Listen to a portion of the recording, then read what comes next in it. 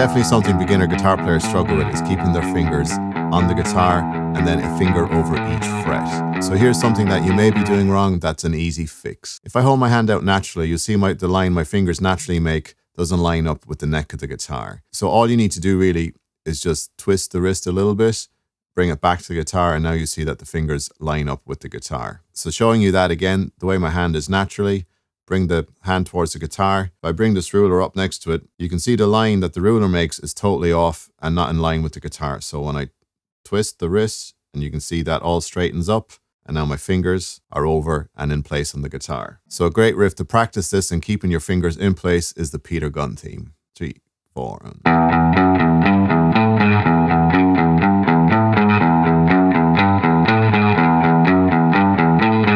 I have a full-length video on that riff. I'll link it below, so check that out as well.